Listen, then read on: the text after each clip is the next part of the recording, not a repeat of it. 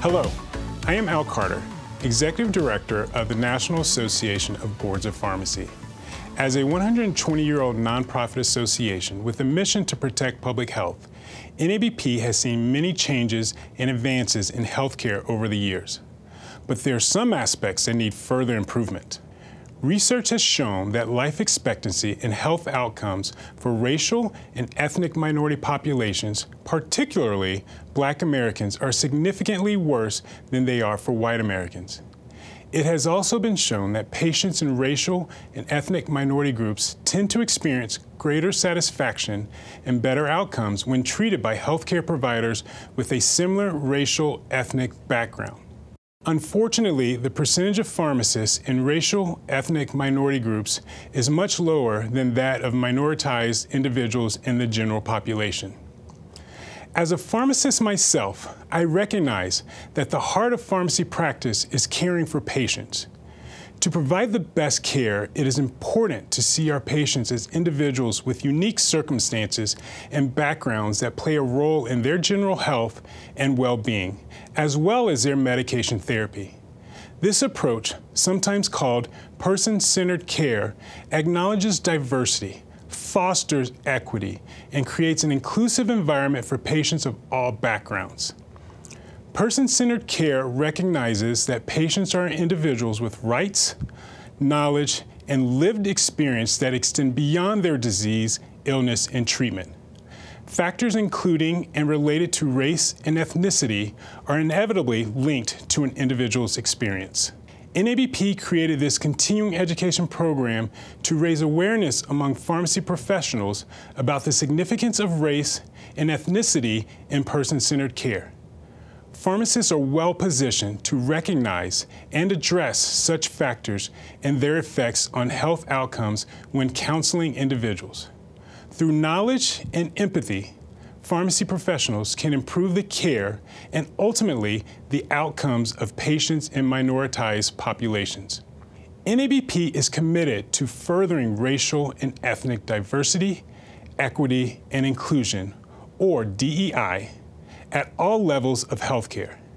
This program is NABP's capstone achievement in a multi-stakeholder project titled Eliminating Generational Racial Health Disparities, funded by the Office of Minority Health of the United States Department of Health and Human Services. The program brings together a distinguished group of experts who will share their experience and insights. To start, you will hear an interview with a panel of pharmacy leaders on the concept of person-centered care and its connection with DEI in the practice of pharmacy. Next, you will learn from experts about related factors such as social determinants of health, cultural humility, and diversity in the pharmacy workforce pipeline. You will hear from me again at the end of the video to wrap things up. Let's get started.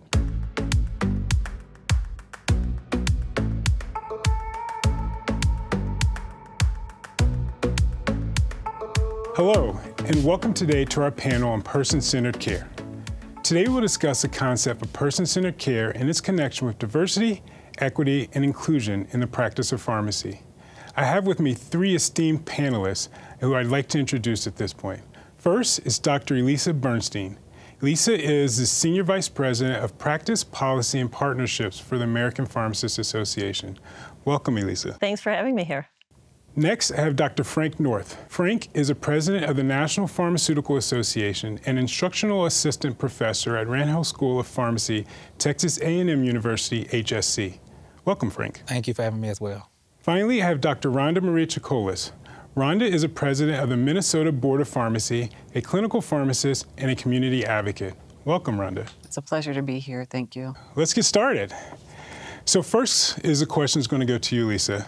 What is meant by the term person-centered care, and how is it distinguished from patient-centered care? So good question.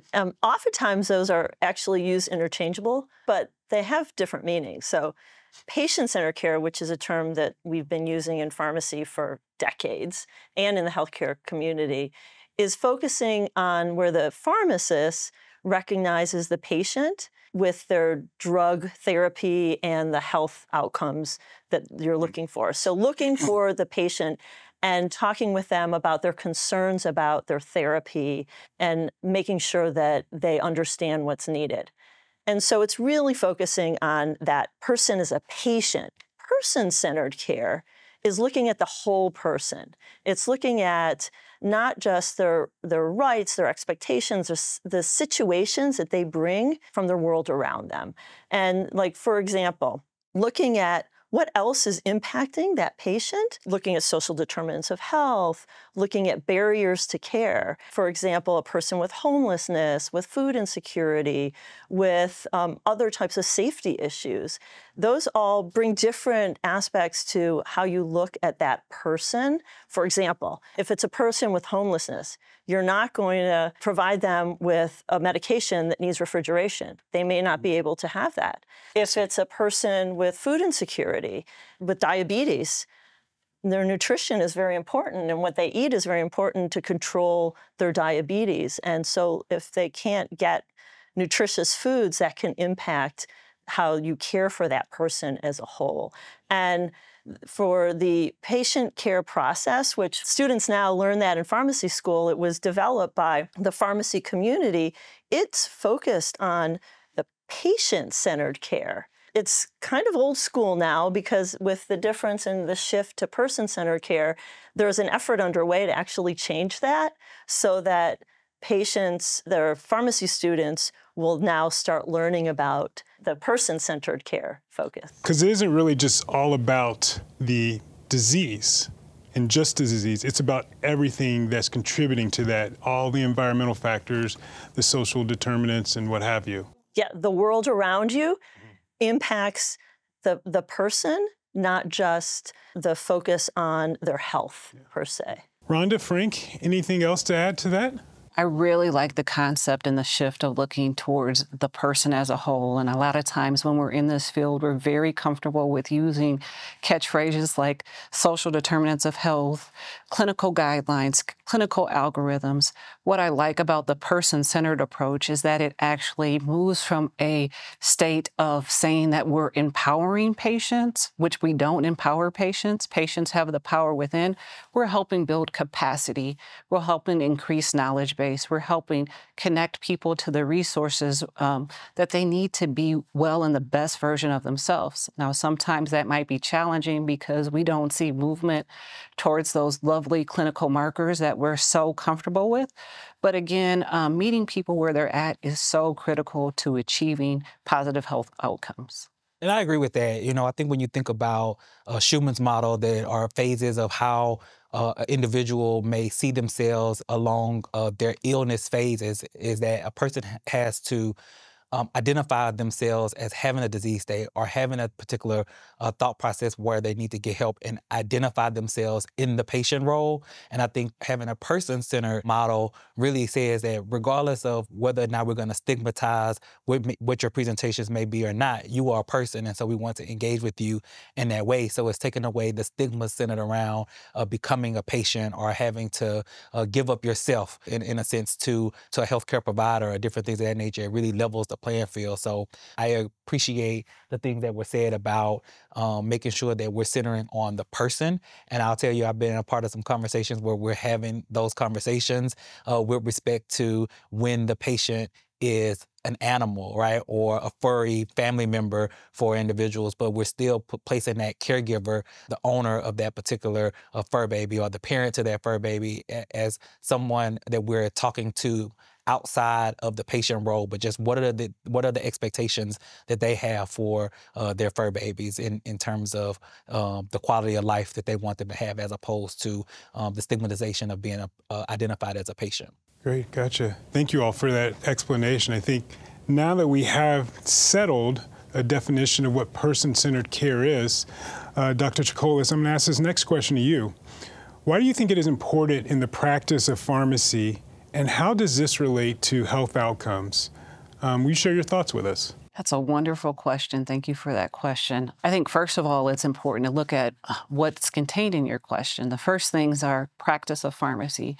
Pharmacy is driven a lot by guidelines. We're very comfortable with them. We have treatment algorithms, but again, it is a practice and an art, which takes us back to the notion of why we need person-centered care, and the fact that there are a lot of variables that can affect those clinical outcomes. The other thing is the definition of health outcomes, right? Health outcomes looks at an intervention and getting a result. Traditionally, I think we're very comfortable with looking at maybe a change in blood pressure, a change in A1C, a change in weight, instead of looking at a change in patient satisfaction, a change in patient autonomy, a change in a patient even buying into that they have a medical condition and being able to share that medical condition with their family members and really looking at it from a holistic approach. So the failure for us to do that in pharmacy will result in decreased medication adherence, diminished patient experience, and also ultimately result in increased healthcare expenses. Pharmacy definitely needs to make that shift. It is continued importance that we address this not just from a personal standpoint, not just from a practitioner standpoint, but systemically via policies and practices. Thank you, Rhonda. Frank or Lisa, anything you'd like to add? When we look at these from these perspectives in our healthcare system, it gives the patient an opportunity and an easy access to opt out of certain things. And I think when we think about social determinants of health, and I heard another speaker, they're really not determinants, they're really drivers. I've kind of coined PILE, so like a pile of clothes, P-I-L-E, which is predictors of inequalities through lived experiences or from lived experiences. They really, again, take us back to the person and the things that they may have experienced or the things that may have been assigned to them at birth that allows for them to navigate the system a little bit differently than others within the resources that may be provided to them through their life in terms of like the determinants or the drivers of health. So I think when we, again, identify the person and the traumas that they may be going through or that they may have experienced, then it gives us the opportunity to have them opt into more of the conversation about the quality of care and how they want to be perceived and what they want out of the outcome. You know, I talk to a lot of students, high school or whatnot, and I always try to finish the sentence that we always say when we say, "Oh, I like to meet a person where they are." What happens when you meet a person where they are, right? So often we try to get them where we want them to go, and so as pharmacists and other healthcare providers, we are trying to get patients where we want them to go as opposed to helping them get to where they want to go. So when we think about putting some of our thought processes in about motivational interviewing and different things of that nature, it's helping a patient, it's meeting that person where they are and helping them get to where they want to go. And then hopefully once they get to that particular point, then we can encourage them and motivate them to move a step further. So I think, you know, we're experiencing a person that it may be presenting as a patient, but then we're treating them as a person as opposed to the patient by focusing on their disease states as opposed to focusing on them as a whole person. And just to add to that, and you talked about the resources for the patient, but in order to be successful, which your question in terms of the outcomes, pharmacists are busy. Pharmacy teams right now are really busy. And so they need the appropriate resources to be able to take the time to, the shift to a person-centered care is going to take a lot longer in terms of talking with that person and finding out more about their situation. And right now, the incentives and the resources aren't there in order for pharmacists to be able to take the time that's needed to really make that successful for their health outcomes. Right. And one of the other great things, as we think about this, and this is prefacing my next question for you, Dr. North, as pharmacists, we go into their communities in many different situations and many different setups. So we see what type of environment that they live in and what they're exposed to and some of those environmental factors by just merely stepping into that community pharmacy and into that setting. And so it gives a better understanding of what these patients are dealing with as we look at this person-centered pharmacy. And so it's always something that people don't think about as pharmacists when we go into that space. But Frank, can you help us understand how race and ethnicity factor into person-centered pharmacy care in the community pharmacy setting and in the health system pharmacy setting? Sure. I think, when we think about race and ethnicity, the first thing we have to do is really do what I'm an advocate for, and that's disaggregating the data, right? And disaggregating terms and not allowing a buzzword to really kind of represent the whole. And so I think the first thing we have to do is recognize that race and ethnicity are two different things, right? And so we often hear them put together, and so then we think that maybe that's one characteristic in a person. An example of that is I am Black, but I am African American, right? So my race is Black, but I am born here in America. So my ethnicity and my cultural values are synonymous with being born and growing up in America, comparative to a Black person who may have closer generational ties to the continent of Africa. They have different beliefs and different things of that nature. So ethnicity is really beyond the place of origin. It could be religion or whatever the cultural norms are of a particular group. And so when we look at that, we have to identify that there's research that shows patients that have racial concordance, so are cared for by a person who looks like them, will have better outcomes. But what if there's some discordance with the ethnicity or the place that that person comes from? And so I think when we look at a person, and we have to look at all of those factors that are beyond the disease state that the person may have to determine what may be beneficial for them. So you can present as Black race, but then your ethnicity in terms of your religion might be Muslim. And so you might practice different religious beliefs that may have a barrier or a challenge to some of the treatment options that you are not attaching to that particular person just based off of how they look from race. And so I think it's important for us to really, one, identify that, and not just rest on the laurels that if we increase the number of certain groups of individuals that it helps, but how can we get providers to understand and to respect all of what a person brings to the table, regardless of what that coordinates is to the patient. So I think one big way is to look at how we disaggregate the data. So when you, again, look at, and I often kind of talk about myself because it's the only thing that I know that's true. And, if I say something about someone else, they'll say, they'll say the opposite, right? But, so again, when you look at, again, the U.S. Census data and how they categorize race and ethnicity, it's really putting a multitude of groups under one group. So I think it's really about us looking at how we disaggregate the data and how we ask, like, the hard questions. So, there's Dr. Jam, Dr. Jacinda Abdul-Mathukabir, who is doing a lot of research about how even the numbers that we see when we look at disparity numbers and when we look at prevalence of things of that nature might be skewed because the group that we're looking at may not have access or may not be even engaged in that particular population. So what are we missing when we're looking at that conversation? We always have to be looking at who's in the room, and more importantly, asking, and who's not in the room, and then more importantly to that, why are those individuals not in the room? Why are they not a part of the conversation? And that's not to point the finger at anyone to say that you did a bad job to exclude someone from the conversation, but to do the work of how do we include individuals so we can hear all voices, so we can move forward toward the expected outcomes that that person that is in the patient role wants to see in themselves. Just to add, I agree with everything you said. If you look at where pharmacy is now in the community pharmacy setting, with pharmacists moving around, pharmacists leaving, the pharmacist in many communities does not necessarily represent the people in that community. So a lot more needs to be done in order to really a deliberate attempt to really understand and get that cultural competency of the community, make sure that you are able to speak the language if there's a language barrier, and really overcome some of those barriers that come with being different or not necessarily representing the patients and the people that are in your community. I think that's something that's not done enough in the practice of pharmacy in the communities. I think all of those are excellent points, but I also would like to add, too often in the literature and when we're trained as pharmacists, we looked at different characteristics as risk factors.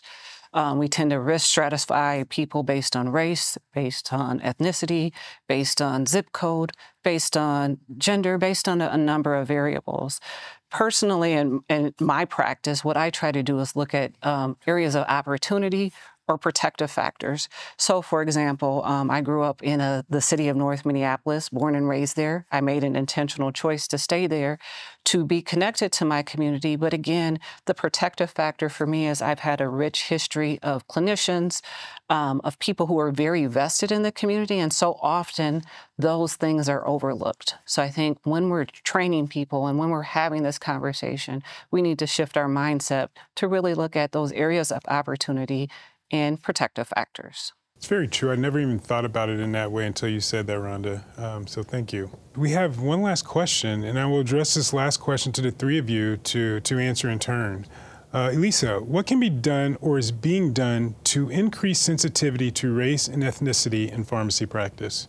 Well, more is needed. So there is some being done, but more is needed. You know, even in my state, for when I renew my license, they're now requiring implicit bias training. And I know more and more states it's required. Mm-hmm. That's a small step, but there is more, and it's not across the country where it's required. About 3 years ago, and I know you were part of this, the pharmacy organizations, and I think you all were part of this too, the pharmacy organizations at a national level got together and said, you know, we need to look at racial and health equity situation in this country and put out a joint statement really calling for more is needed for racial injustice, but also ensuring that there is more equity in healthcare from pharmacy and increasing awareness, working together for education at the school and in the practicing in the pharmacy teams. That came out 3 years ago. There's been a little bit, but there's a lot more that's needed. At APHA, we have two task forces. One's that's looking internally at DEI in the pharmacy profession, or internally at APHA, but then one externally at DEIB in the profession across, and really making sure that DEI and equity becomes the fabric of our profession. And baby steps, but baby steps. Diversity, equity, and inclusion, it's great, right? But I think also we've seen, unfortunately, some regression in the work that we've done. And I think, again, we have to disaggregate like what things mean, right? And so we've seen a push for making diversity, equity, and inclusion more performative or more proverbial. So then there's a lot of negativity centered around what diversity, equity, and inclusion is and how it should be implemented. I was struggling with how to contend with that in the work that I do, because it's not just diversity for the sake of diversity, it's diversity for the sake of having representation and having the ability to have all persons' voices heard. And so, you know, I was thinking about just what does it mean to show up in a holistic representative way.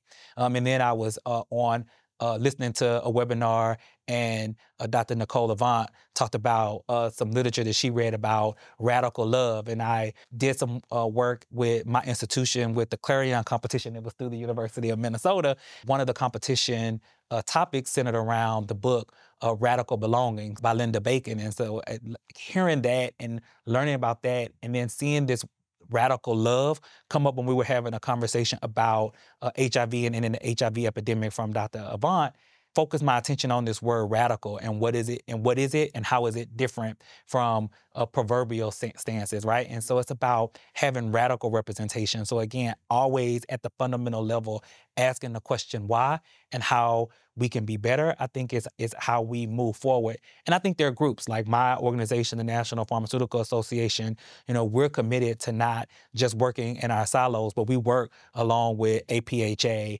American Pharmacists Association, and other organizations to really hopefully help develop policy statements and position statements. But even beyond that, like action and radical actions that's going to really move the needle on the conversation, just beyond a conversation about diversity, equity, and inclusion, because I want to be there because I have a voice and I'm going to be heard.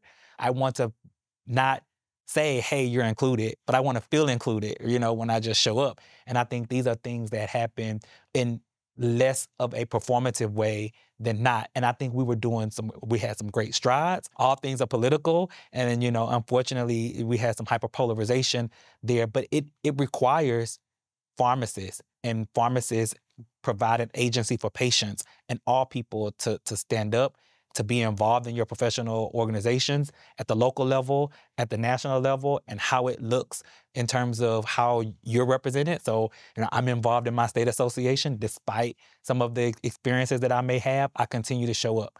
I show up in federal or national associations like American Pharmacists Association, like American Society of Health Systems Pharmacists. So those are things that how I stay grounded. But then from a cultural representative standpoint, I'm involved in the National Pharmaceutical Association that I think helps amplify those voices and then help to create the courage or the opportunity to share that within larger organizations. We have to be able to do those things to move the needle. And so while I think that we were on track to doing that, I have to be honest that there's been some regression, but it takes for us all to understand that and be radical about the why. And more importantly, how do we shift back on the course of doing the great work that we were doing 3 years ago, as was mentioned? Dr. North, that was fabulous. So thank you for sharing the term radical. Like, I'm a big person on linguistics, right? So a lot of times when I was trained, I was always told we need data, we need the evidence, we have to have that. And then I was also told that, it might take 10 years to put something into practice. I personally refused to accept that. And I wanted to go back to your point about who's in the room and who's driving the conversation.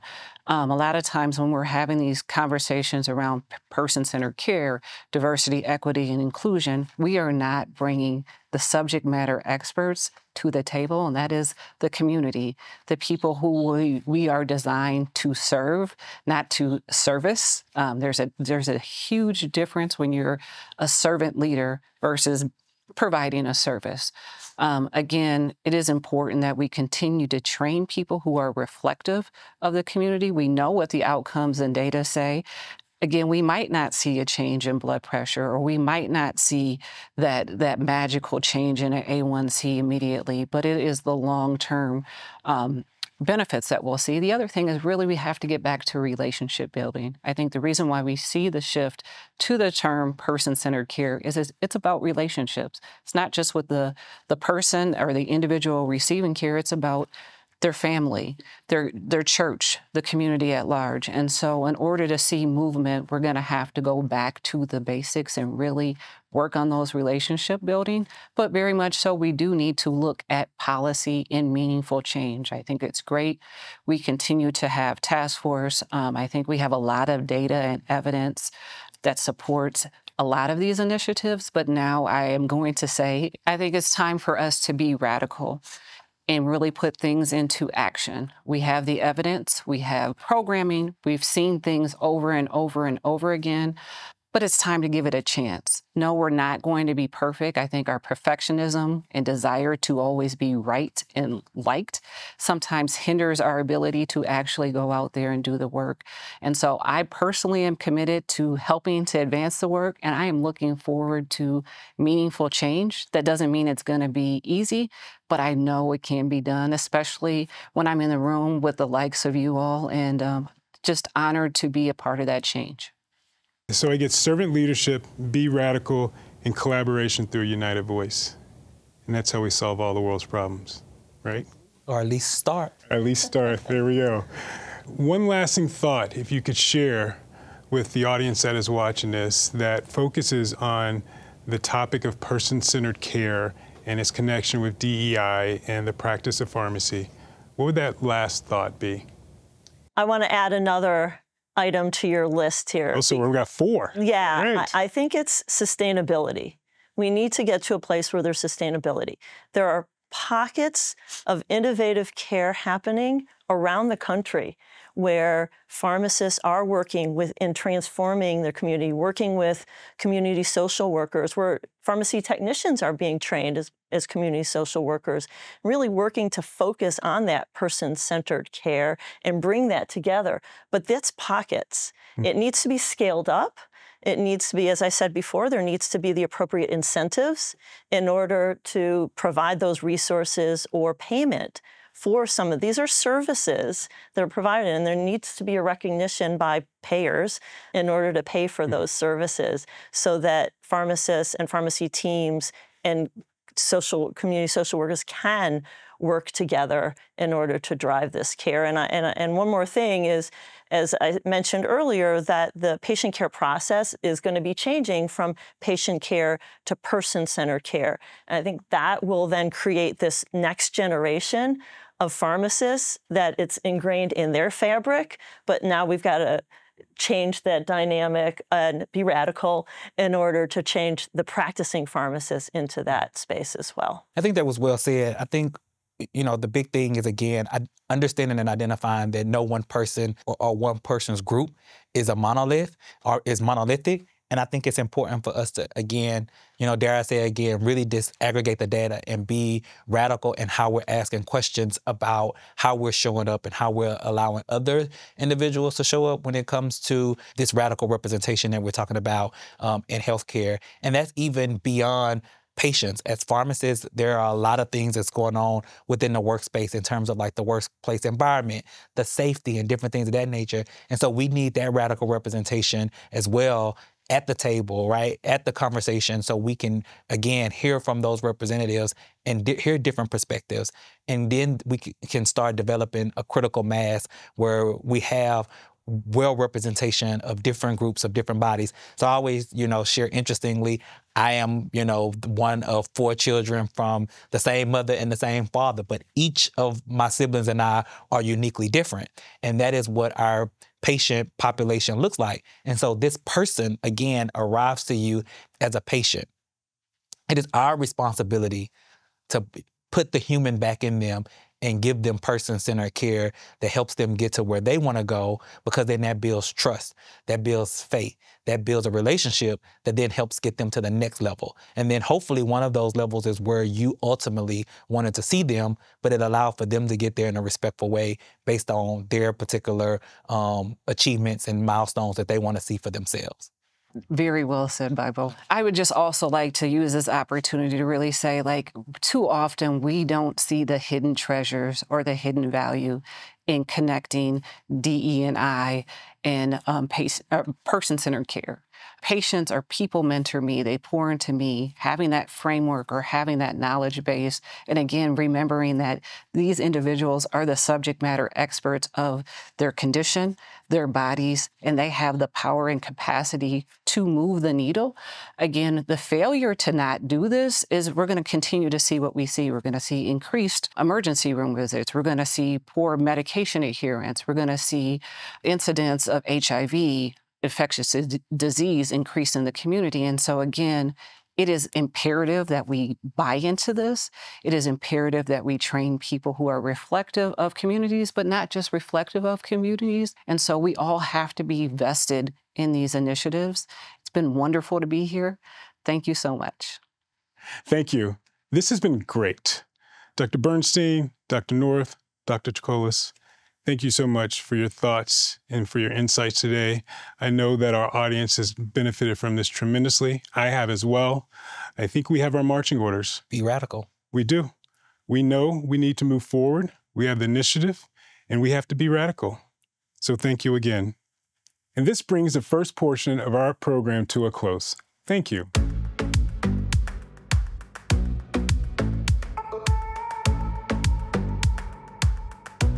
I'm so excited that you're joining me today. I'm Dr. Robert E. Braylock, and I serve as president of Release Heaven on Earth and principal and chief operating officer of BHK Consulting. Today, we'll discuss Black, Indigenous, and people of color, social determinants of health, and the U.S. healthcare system. Let's get started.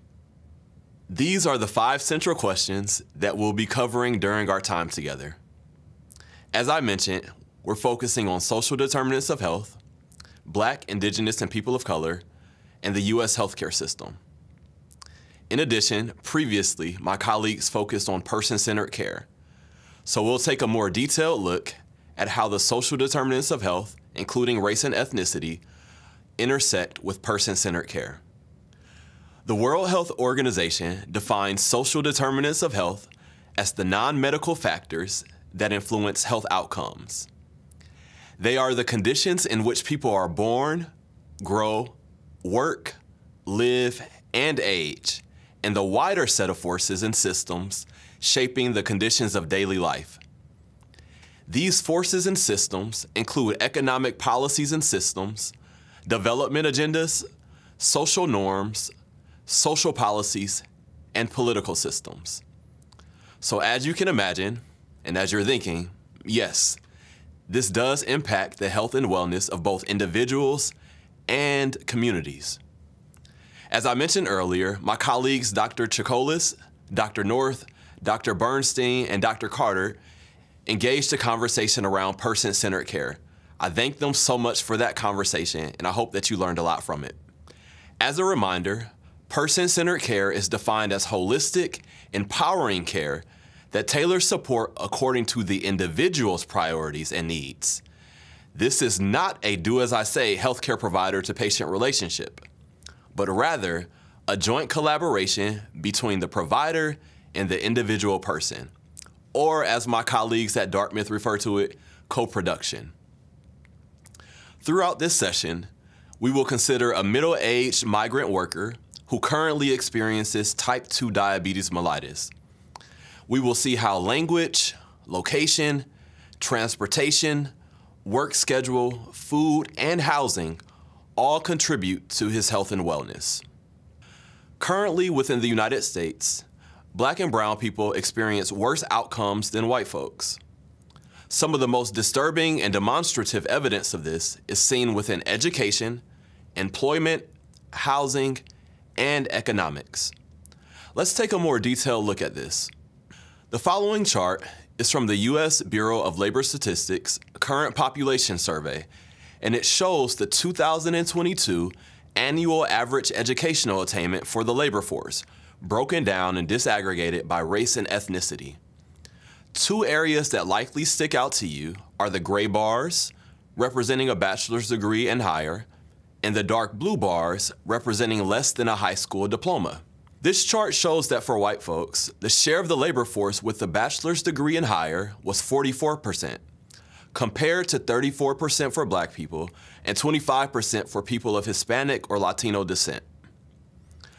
Looking further, we see that for folks of Hispanic and Latino descent, the share of the labor force with less than a high school diploma is 20%.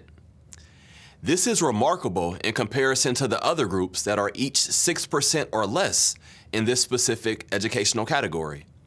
In other words, within the U.S. labor force in 2022, for those who were 25 years of age and older, people of Hispanic and Latino descent were more than 3 times likely to have less than a high school diploma than white people, Black people, and Asian people. This is highly problematic. The U.S. Bureau of Labor Statistics states that higher levels of educational attainment are generally associated with a greater likelihood of employment and a lower likelihood of unemployment. For all major race and ethnicity groups except Asians, jobless rates for people with a bachelor's degree and higher were lower than the rates for those with lower levels of educational attainment. Individuals with higher levels of education are also more likely to be employed in higher paying jobs, such as those in management, professional, and related occupations, than are individuals with less education. For example, median earnings of people 25 years and older increased with educational attainment across all the major race and ethnicity groups. You may also be questioning why Asian folks are excelling and Black people are not. That's a great question. I highly encourage you to begin learning about the model minority myth and also to review Reverend Dr. Martin Luther King Jr.'s 1967 interview at the Ebenezer Baptist Church in Atlanta, Georgia, with NBC News correspondent Sander Vanokur. Sticking with the data set from the U.S. Bureau of Labor Statistics Current Population Survey, this next chart shows the 2022 annual average employment categories for the labor force, again broken down by race and ethnicity. The two areas that I want to call your attention to are the dark blue bars, representing the occupational category of management, professional, and related, and the mustard yellow bars, representing the occupational category of natural resources, construction, and maintenance. In 2022, 58% of employed Asians worked in management, professional, and related occupations, the highest paying major occupational category, compared with 43% of employed whites, 35% of employed blacks, and 25% of employed Hispanics. Looking further at the data, we see that for people of Hispanic and Latino descent, 17% of them worked in natural resources, construction, and maintenance occupations, compared with only 10% of whites, 5% of blacks, and 3% of Asians. What do we know about jobs in this occupational category, generally speaking? Often, they pay less than jobs in other occupational categories. In the next chart, the U.S. Census Bureau displays data from the Federal Reserve Bank of St. Louis that captures nearly 30 years of home ownership data broken down by race and ethnicity. The blue line represents white people, the orange line represents black people, the gray line represents people of Hispanic and Latino descent, regardless of race, and the mustard yellow line represents people who are Asian, Native Hawaiian or Pacific Islander, and American Indian or Alaska Native, and those who report 2 or more races. While the chart speaks for itself, the U.S. Department of the Treasury provides relevant context in their commentary, saying the black-white gap in home ownership rates was the same in 2020 as it was in 1970, just 2 years after the passage of the Fair Housing Act of 1968, which, interestingly enough, sought to end racial discrimination in the housing market. The final chart that we'll look at reflects data from the U.S. Census Bureau over a 40-year period, and it shows the median household income broken down by race and ethnicity. Similar to the previous slide, the data speaks for itself. The median household income for blacks is less than half that of whites, and again, this is over a 40-year period. We've just examined educational, employment, housing, and economic outcomes for black and brown people compared to that of white people. Let's see how this is relevant to person-centered care. As you may recall from earlier in the presentation, we're going to focus on a middle-aged migrant worker who's currently experiencing type 2 diabetes mellitus, and we'll look at several factors that intersect and interact with his experiences within the pharmacy. So how do social determinants of health influence patient outcomes? When we consider this middle-aged migrant worker, let's also consider that he's a non-native English speaker. There's a wealth of research and data that shows that when patients interact with healthcare providers that do not speak the same language as they do, their outcomes tend to be worse. And that when patients do have healthcare providers who speak the same language as they do, their outcomes tend to be better. So assuming that this patient's language is different than that of the pharmacy staff and the pharmacists that he's working with, we can understand how language may present a barrier in the pharmacist and patient interaction. The next factor that we'll look at is location. While there are many pharmacies on nearly every corner throughout the country, we also realize that in certain parts of the country and certain parts of our states, that there are large areas that do not have pharmacies at all.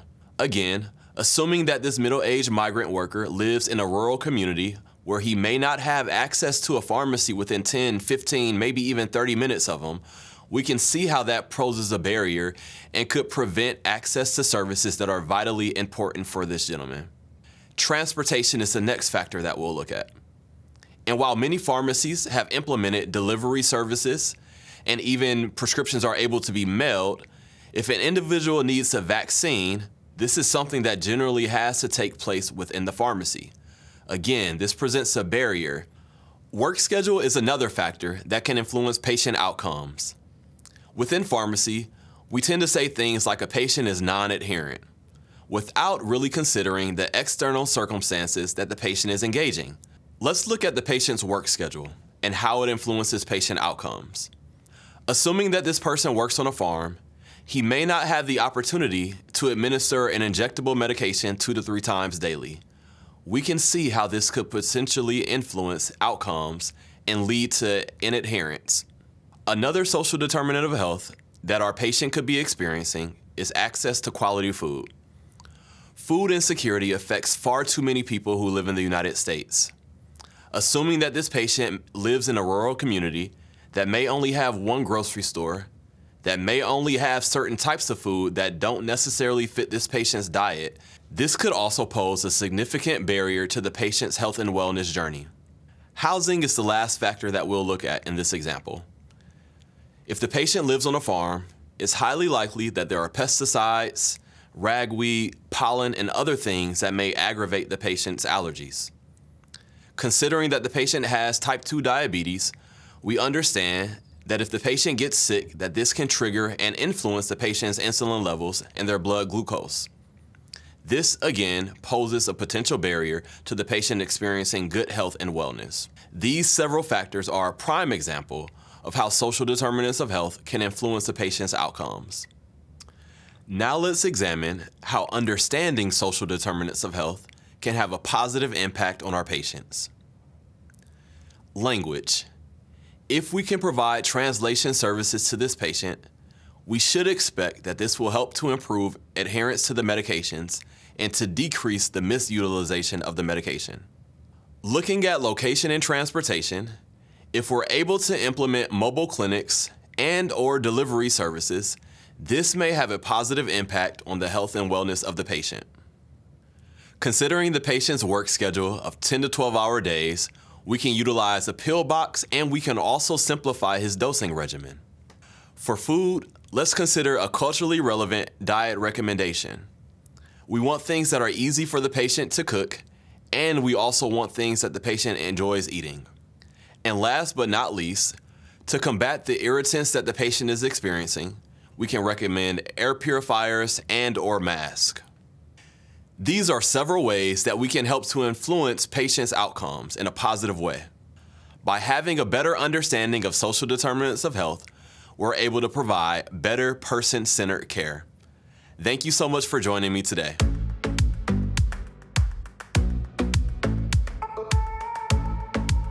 I'm Dr. Leila Ellis Nelson, co-owner and founder of Changing Perspectives, a justice, equity, diversity, and inclusion firm.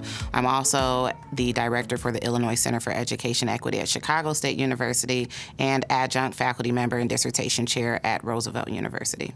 I became interested in DEI, or diversity, equity, inclusion. I also like to add the J in there, which is justice, because without restorative justice, you can't truly engage in the work in a more intentional way. But that journey started when I was about 8 years old. So when I was living in Georgia, Riverdale, Georgia to be specific, I was on the gymnastics team. And at a meet that we went to in particular, I injured myself on the balance beam. The beam broke. Unfortunately, a screw or nail went through the beam and impacted my foot. And I noticed that there was no mobility or action from anyone outside of the families that came with my team and also our coach specifically. They immediately rushed over to check on me to make sure that I was okay. Again, I'm noticing no one else is moving in that space. A few moments later, another young lady was using the vault. She runs into it directly, smacks in front of it, gets the wind knocked out of her. They stopped the entire meet to ensure that she was okay. Again, something they should have done, right? When the child is injured, you run over to make sure that they are all right, that they're capable of moving forward, and that if you do need any additional medical attention, it can be rendered. So here I am at 8, noticing that there's this stark difference between my injury and this other young child's injury. The main difference, and really the only difference between the two of us, is that I was a dark-skinned black girl and this was a young white girl. So in the car ride home, my parents had the talk with me, the talk that most or many black and, of course, other persons of color's families often have with their kids. Because of how you look, because of how you identify, because of how you exist in the world, you will rarely receive some of the kindness that other people do.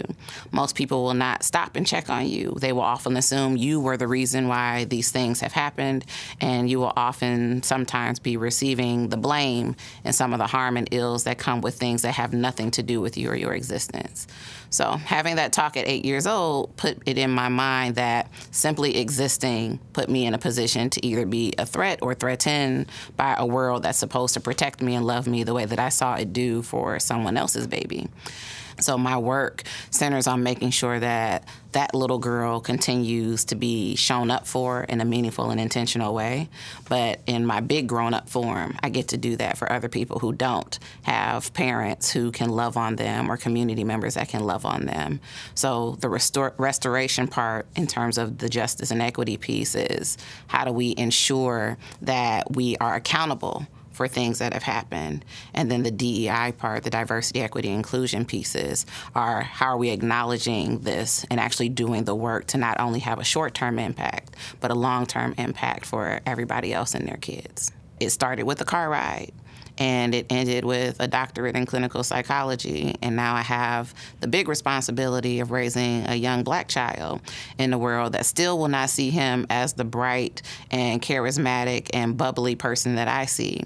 And I have the role of allowing him the safety and the space to keep being that person while also being aware that some people will not come check on you. There's some fundamental differences between cultural sensitivity, cultural humility, cultural competence, but then there's also this piece around cultural awareness, right? Just this awareness that there are different people in the world around you who have different beliefs around religion, they have different sexual orientations, gender identities, racial, ethnic backgrounds, all the different things that make you you. You will never meet your equal match in the world. Even identical twins are not the same person, regardless of how sometimes we like to think that they are, but that there's this awareness that there is this abundance of difference that people exist in. So then you transition over to this idea of what does it mean specifically to be culturally competent. Most people believe that cultural competence is actually the goal.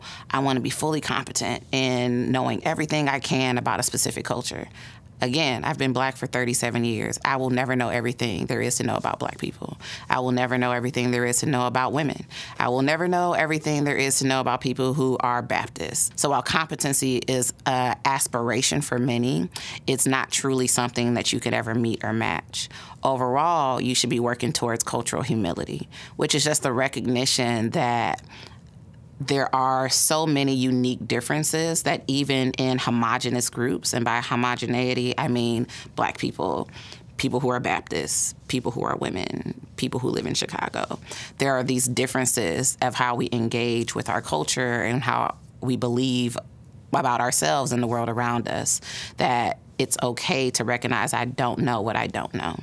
And while, yes, there are some areas where there's lots of overlap, that's just where culture in itself comes from, this idea that we share parts of our history, we share parts of our traumas, we share parts of our achievements, and all those things help to really develop and better understand and situate us as this level of connection because we share some of these identity pieces.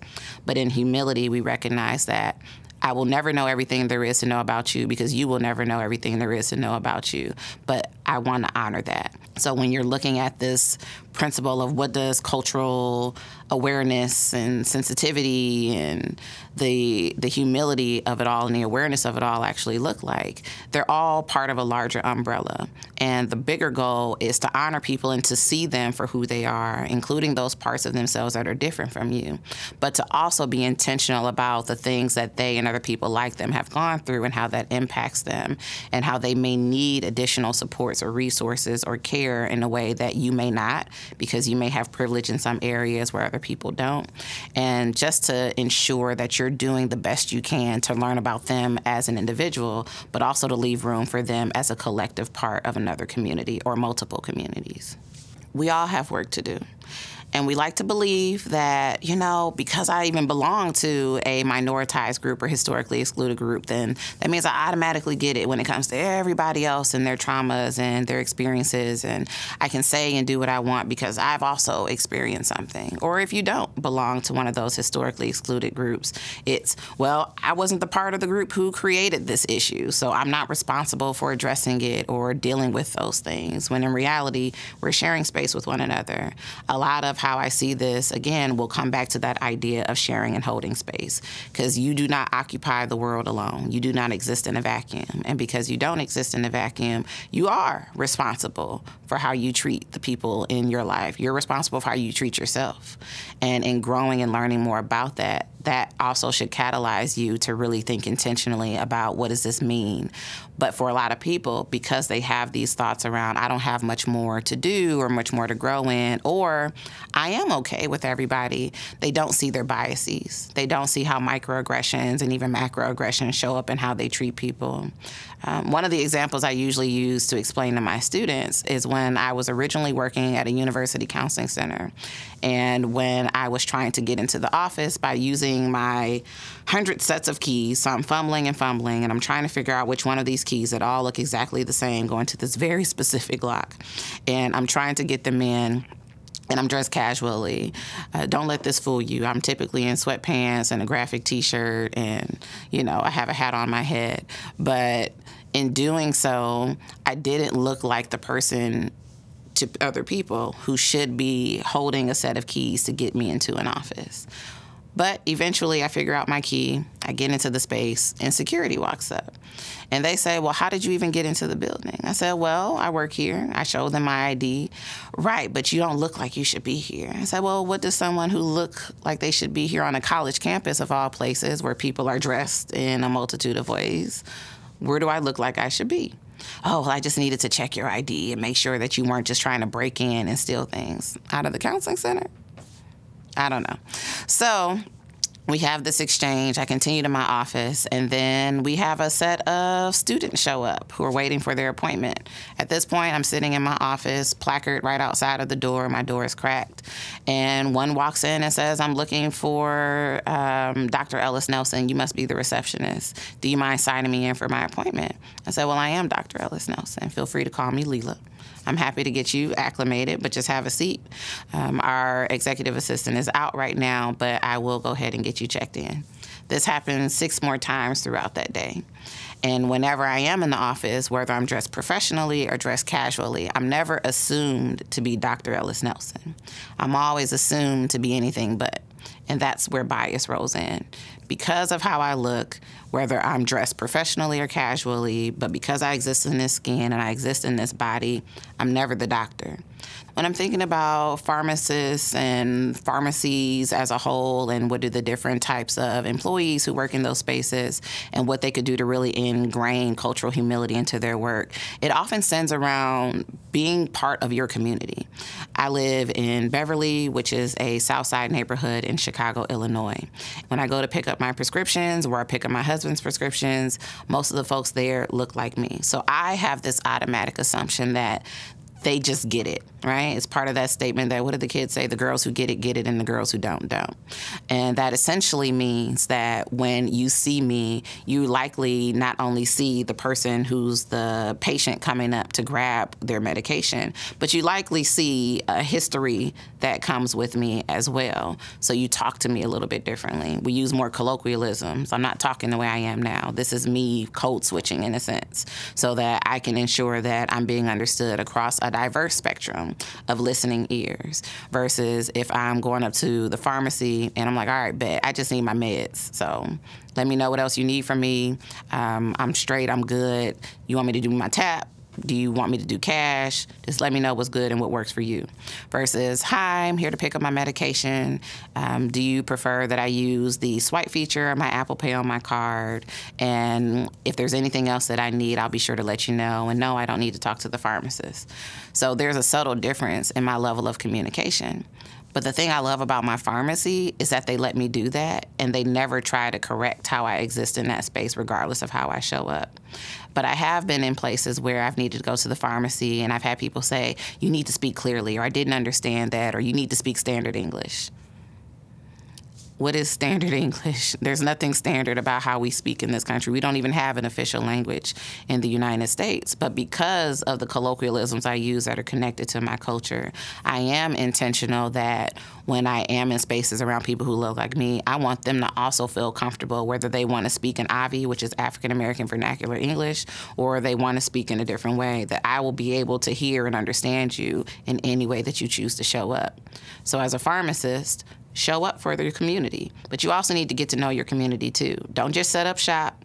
and assume that it's all good. It's not all good. It's not Gucci. Just get to know the people. Go to the farmer's market. Go to the grocery store. Take part in community events. If you aren't noticing any events that really center around healthy communities and well-being spaces, create some. There's often funding and resources for that. Become part of the community. Get to know the people. Don't get to know them by patient ID. Get to know them by name. If you notice that someone has come up with a family member or a friend, introduce yourself to both of them. Likely because of experiences with medical trauma, often people of color will show up with grandma or mom or the cousin or the best friend because they need someone else there to bear witness for them. Or they may need someone to translate information. Treat both of them with dignity and respect. Ask them both what is needed and necessary to make that person feel comfortable. When thinking about cultural humility at the intersection of person-centered care, we also can't leave out the team, the people that we work with, the folks that we spend the majority of our day around, talking to, laughing with, essentially that water cooler moment, right? So when you're thinking about how do you ensure that you're continuing to make that meaning, you also need to get to know the people you work with. Again, you don't need to be besties. You don't need to throw everybody a birthday party. You don't need to know everybody's dog's birthday as well. You don't need to do all those pieces. But it is important for you to really think about how are you going to actually allow them to be their most authentic selves and for that authentic self to be represented and safe and supported in that space. And that's often what lacks in person-centered care. And it's also important to know that when we say person-centered care specifically, we mean I see you as an individual. I have all the capacity necessary to give you this unconditional positive regard. I see you with all of the dignity and respect that you're owed, and it's my responsibility to not only take care of you, but to also take care of you so that you can continue to do the things you need to do in the world around you as well. It all still centers around what you are willing to do, but the impact will be driven both on an individual level because your clients will be able to see that, the people in front of you will be able to see that, but also the community will know and see and feel how you're showing up for them. And it also reverberates in the types of offerings you may do for them. They don't have a wellness clinic. Can you set one up? Sometimes you need to have an Ask a Pharmacist table where people can just come up and ask you all those questions that they were afraid to ask when they were standing in line and they knew that 20 people were behind them. Another piece to really consider is the folks that we hire in the space. So when we're looking at the company, there's this great TED Talk by Melody Dobson, who is a CEO and just this dynamo out in the world, right? In her TED Talk, it's called Color Brave, I believe. She says when she's asked by boards of trustees, do we hire the black person or the qualified person? She simply says yes, because the goal is to make sure that you're not only hiring the people who can do the work, who can be trained to do the work, but you're also hiring people that truly represent the community and the focus there. Does that mean that everybody in the place has to look and identify in the same way? Absolutely not. But if you're noticing that there is a significant difference in terms of who's doing the work and who's receiving the care, it's time to reconsider how we're making decisions. When we're thinking about humility at the intersection of systemically, where does our responsibility lie in the field of pharmacy? It's what is the company doing on its own level to make sure that it's also doing the work, not just in practice, but in policy?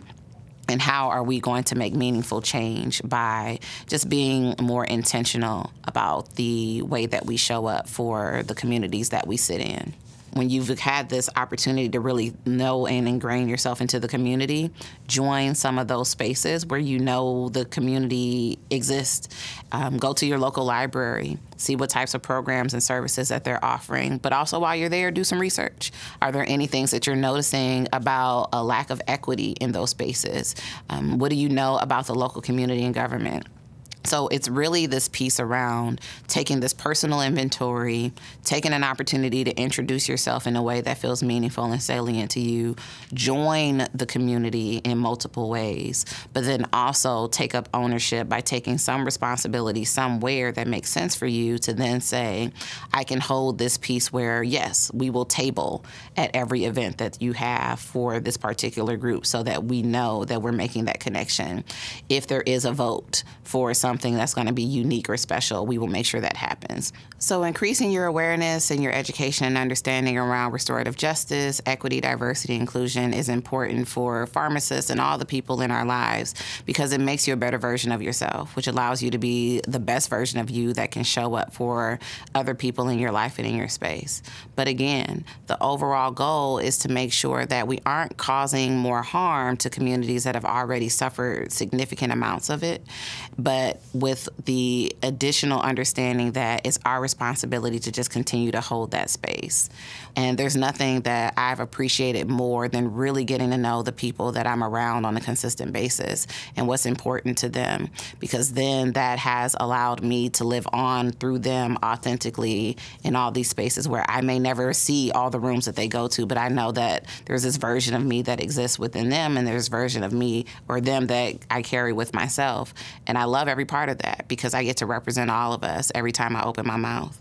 And I know that in doing so, I'm creating a world that is going to be safer for the 8-year-old version of me that needed it, but also for the 5-year-old that lives in my home, but also for all the people, regardless of age, regardless of identity, who often just don't have that safety.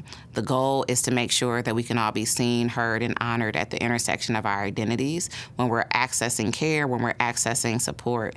And I know that the work that you're embarking on is something that can be very difficult, but it's worth it. And you are more than worthy of leaning into the work because it lets you lean into yourself.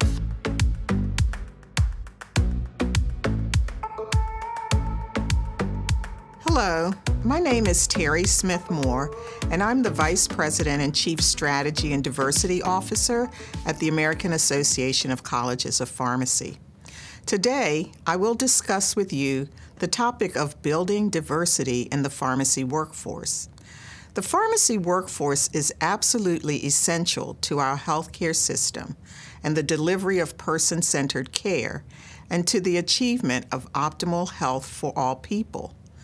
To truly be effective, the pharmacy workforce needs to reflect the demographics of the communities it serves, as well as be prepared to address the needs and challenges within those communities, including health inequities, the social determinants of health, and the lack of cultural competency, sensitivity, and cultural humility. These needs and challenges have a better chance of being met when we take into account the diversity of the pharmacy workforce. Now, what does the pharmacy workforce look like? Well, not very diverse when you look at those data. These demographic trends show recently that the percentage of non-white licensed pharmacists increased from 14.9% in 2014 to 21% in 2019. Also, the percentage of Black pharmacists increased from 2.3% to 4.9% during the same time period. When you look at pharmacy students, in 2022, of the 47,000 students enrolled in the PharmD degree program who actually reported race and ethnicity, there were 23% Asian, 10% Black or African American, 9.7% Hispanic or Latino, and 0.5% collectively Native Hawaiian, Pacific Islanders, American Indians, and Alaskan Natives, where 46% reported white.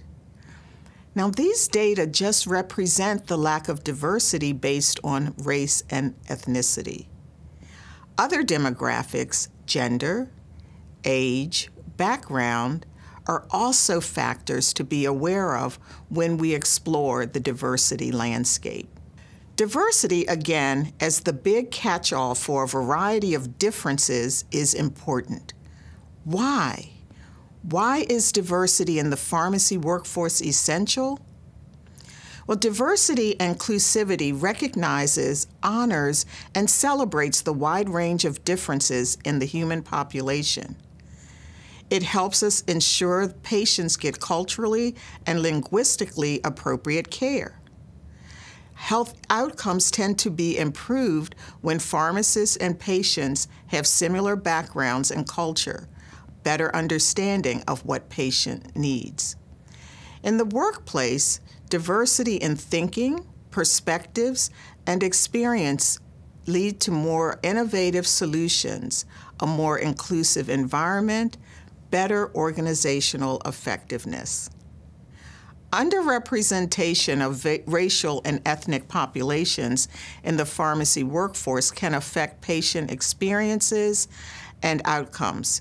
Patients often feel discriminated against or wrongly judged by pharmacy personnel who don't look like them, or when the social determinants of health are not factored in to the patient care, when diversity is not part of the mindset of those involved in providing health care. So how do we address the lack of diversity in the pharmacy workforce? Given that the pharmacy workforce lacks the range of diversity reflected in the populations the pharmacy profession serves, let's talk about how we address this lack of diversity. We examine and revise policies and practices related to recruitment, enrollment, and retention of pharmacy learners into diverse backgrounds and cultures. We can expose individuals from diverse backgrounds to pharmacists who are similar to them, emphasizing the importance of serving communities that are of similar race, ethnicity, background, and culture. Also, we can ensure that the pharmacy workforce understands the importance of diversity and is prepared to include principles of diversity, equity, and inclusion in all aspects of the profession. The pharmacy workforce, including practitioners, educators, regulators, including state boards of pharmacy, students, researchers, technicians, staff, and other personnel that work in and for the pharmacy workforce settings must become more intentional and committed to achieving health equity and being constantly educated on what knowledge and skills and attitudes are essential to achieving those goals. There are many avenues where more learning and understanding of diversity topics, such as diversity, inclusion, equity, anti-racism, accessibility, belonging, biases, microaggressions, discrimination, and this list of topics can go on and on. But let's take a look at what is now included in the pharmacy curriculum today as one avenue for this learning. The current standards of the Accreditation Council for Pharmacy Education call for cultural sensitivity in the standard titled Approaches to Practice and Care. The standard says that students should be able to recognize social determinants of health to diminish disparities and inequities in access to quality care. Additionally, some curricula also include unconscious bias or social determinants of health, diversity in patient communications. These are things that are included in some of the curricula today. Additionally, some schools integrate social determinants of health in patient case studies. For example, they tend to include questions about access to food or transportation and housing when talking with patients, as these factors can impact medication use optimization. In patient simulations in the classroom, students actually practice asking social determinant of health questions as part of their consultations. Now, beyond the classroom, even when it comes to some state boards of pharmacy, they are including requirements or expectations to help the healthcare workforce be better prepared to deal with health disparities and health inequities. For example, In Washington, D.C., the state board has a requirement for cultural competency, especially related to LGBTQ communities, that there are hours that pharmacists must have in the training for licensure renewal. And even in the state of Illinois, health professionals are required to have 1 or 2 hours of unconscious bias training in order to get their licenses renewed. What else then can we do to address the lack of diversity in the pharmacy workforce? Well, first, we have to be more intentional and committed to addressing this lack of diversity long term. As was mentioned before, the need to examine and revise policies and practices related to enrollment, recruitment, and retention of pharmacy learners cannot be overemphasized. That is the beginning and the heart of our pharmacy workforce. Also, as mentioned before, it is so necessary to expose individuals from diverse backgrounds to pharmacists who are similar to them, emphasizing the importance of serving communities that are of similar race, ethnicity, and background. These are the factors that will help individuals decide that they want to be part of our pharmacy workforce. Then encouraging everyone, that's all of us, to embrace their role in the diversity solution.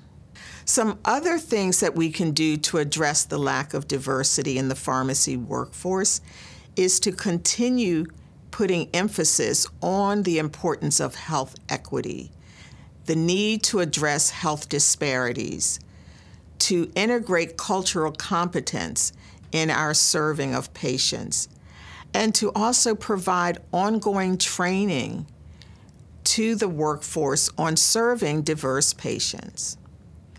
We need to advocate heavily and consistently to make sure that cultural competence is included, because that enhances one's ability to understand a patient's perspective, understand their beliefs and behaviors related to health care. Additionally, another thing we can do is empower pharmacists and student pharmacists to see how this enhances patient engagement and the focus on medication use, adherence, and leads to better outcomes and treatment outcomes. And finally, if we aim for increased diversity in our student population, our faculty and practitioner populations, as well as our leadership, this will definitely help move us towards having more diversity in the pharmacy workforce. One specific example of how the lack of diversity is being addressed comes from the American Association of Colleges of Pharmacy. Here are some things that AACP is doing. One is ensuring that diversity, equity, and inclusion, anti-racism, accessibility, and belonging are topics that are integrated across the association strategic plan. Additionally, AACP identifies and works to meet the needs of its members, both institutional and individual, when it comes to diversity, equity, and inclusion topics. AACP also welcomes opportunities to collaborate and partner with other organizations and associations on projects, public statements, research, and support the efforts of other organizations. And there's also the offering of suggestions to ACPE on expanded inclusion of these diversity, equity, and inclusion topics in the accreditation standards. All other areas of the pharmacy workforce need to build strategies, goals, and objectives that address the need for more diversity in pharmacy. Bringing in more diverse students and helping them graduate prepared to serve diverse communities is essential. Each of us needs to be very intentional about our own views when it comes to diversity, equity, inclusion, accessibility, anti-racism, belonging, and more. As pharmacists, we all need to embrace and see ourselves focusing more on the patient using the medication, engagement with that patient, in addition to the actual product. Filling and processing medication prescriptions is and continues to be an important role for pharmacists, but more engagement with individuals, embracing their differences, embracing diversity can only improve clinical outcomes. Now, this is long-term, lifelong work, and we cannot rest on checking off the box on our to-do list or counting people in a room as achievement of diversity goals. The patients we serve, the colleagues we work with, the students that we train, and again, let me repeat, the patients that we serve deserve the best when it comes to medication delivery and management of services and care that we provide. A diverse pharmacy workforce is truly an important part of our contribution to the overall healthcare system. Thank you for your time and attention.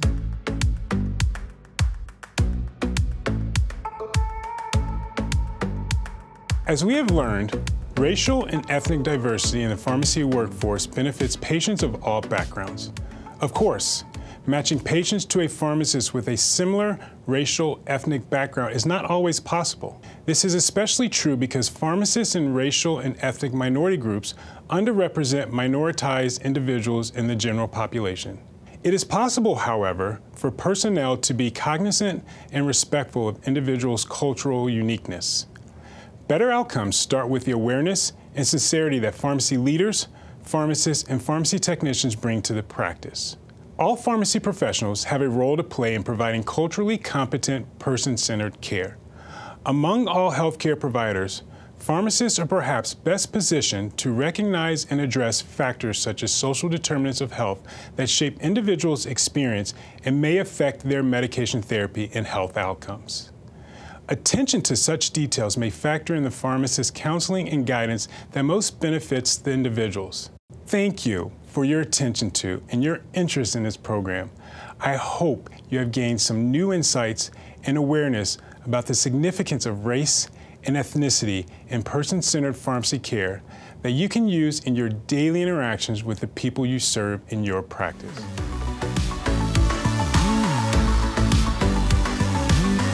This program was created as part of a multi-organizational project funded by the Office of Minority Health of the United States Department of Health and Human Services.